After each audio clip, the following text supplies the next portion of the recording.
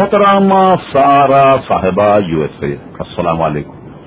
یاد فرمانے کا شکریہ، آپ کا سوال موصول و جواب حاضر۔ آپ نے پوچھا کہ بائبل سے متعلق آپ کا نقطہ نظر کیا یہ مکمل طور پر صحیح کتاب ہے؟ دیکھیے، انجیل جب حضرت عیسیٰ علیہ الصلوۃ والسلام پر نازل ہوئی تو ظاہر ہے کہ اس میں کیا شک ہو سکتا ہے، وہ آسمانی کتاب ہے، لیکن اس کی شکل جو ہے وہ بعد والوں نے بگاڑ دی۔ ان کے راوی ویسے ثقہ نہیں رہے جیسے کہ قرآن مجید فرقان حمید کے راوی ہیں، اس لیے اب نہیں کہا جا سکتا کہ اس میں انہوں نے کتنا کچھ ملا دیا۔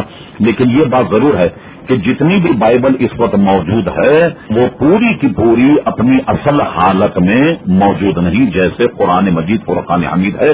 اس لیے نہیں کہا جا سکتا کہ اس میں کون کون سی چیزوں کو انہوں نے اضافہ کر دیا، کون کون چیزیں حذف کر دی، چونکہ اس کا کوئی اصل نسخہ اس وقت دنیا میں موجود ہی نہیں، تو اب اظہار خیال کیا کیا جا سکتا ہے۔ ہم اتنا ضرور کہتے ہیں کہ انجیل آسمانی کتابوں میں سے ایک کتاب ہے، اس پر ہمارا ایمان ہے، اور اتنا ہی ہمارے لیے کافی۔